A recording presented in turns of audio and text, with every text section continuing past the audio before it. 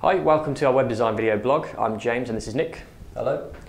Today we're going to look at WordPress. We're going to do a basic installation of WordPress, and we're also going to look at some of the features that you want to make sure that you have switched on or are using from the outset of your installation. WordPress is basically an open source blogging platform that you can download for free off the internet, and you install it on your own server or hosting.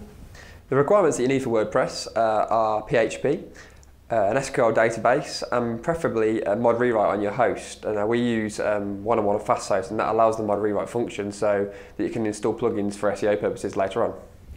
Okay, so let's open this. So I've already downloaded the WordPress folder and I've uploaded it. First thing I'm going to do is change the WP config file. I've put in all my database settings from my MySQL database. What I need to do now is remove the -sample on the file name and upload that to the server. This essentially activates your installation. So I'm going to upload that to the server.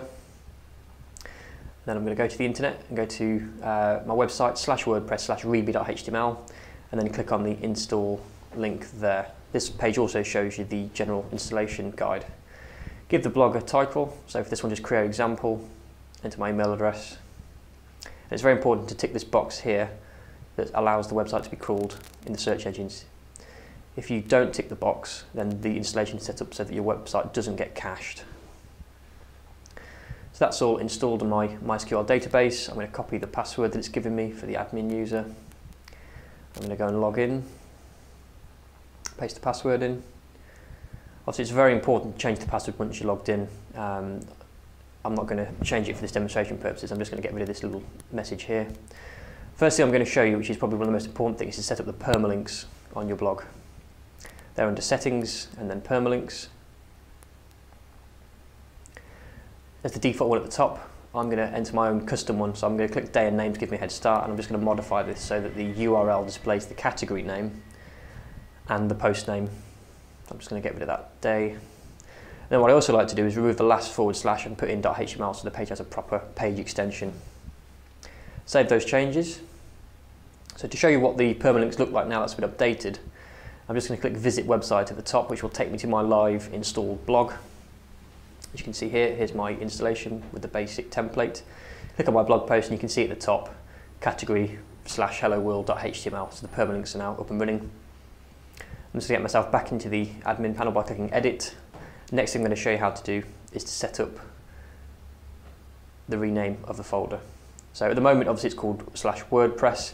Let's say we want to call it something like blog or /news. I simply delete it in these two settings here, both the WordPress URL and the blog URL. Set both to blog, and then save the changes. This bit can get a little bit confusing because obviously the files aren't in the right location at the moment, hence I'm going to get now a error 404 page from my one-on-one hosting platform. So nothing to worry about. All I've got to do is now rename my folder which stores the files to blog. So I'm going to go to the remote view and rename WordPress to blog. So that's on the remote view, so that's updated. So if I click refresh, the page should now load. I'm going to log in again with my admin username and password. Click login.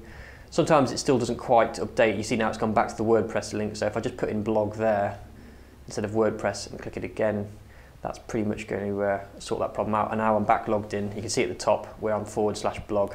Again, if I visit the site now, you can see the website installed on /blog, and also with the permalinks again working. So you can see at the top there, blog, and the post name with the permalinks. So that's the basic setup. Thank you for that, James. That's all right, Nick. Okay, so that's just the start of your WordPress installation. There's lots of places you can go from here. You can change your theme or install different plugins. If you go to wordpress.org/extend/plugins, there's loads of different plugins for different functionality there, so check that out. Okay, don't forget you can download our podcast at iTunes. Please subscribe to our YouTube channel, and also we've started a new Twitter, which is twitter.com/Creare group. Also worth mentioning this month is we've just been reading .NET's August edition, and there's some great articles on there. There's a tutorial on CSS sprites and also a great tutorial about optimizing Flash websites. There's also a really good article which we read on there about doing pro bono work in web design, which is also worth reading, so definitely worth checking out. Thanks for watching.